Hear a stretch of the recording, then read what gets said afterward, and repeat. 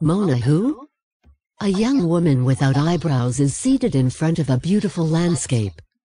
Does this sound familiar to you? This is one of the most famous works by Leonardo da Vinci. The Mona Lisa is a beautiful painting. However, it was the mystery behind the painting that intrigued people. Who was the woman and why did Da Vinci paint her? Different theories have been proposed about her identity. Many art and history buffs thought that it was a portrait of Da Vinci himself, but as a woman. Others thought it was not any particular person, but the ideal of a woman. They say this is why she was painted with no eyebrows. This gave her face a more unearthly look.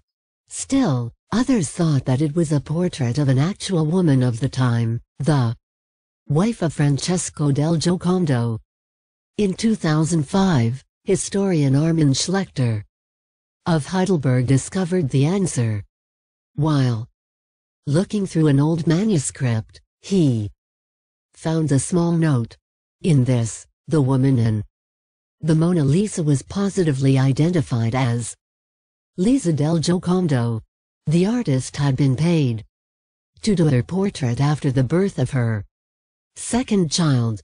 Mona, in fact, means madam in Italian.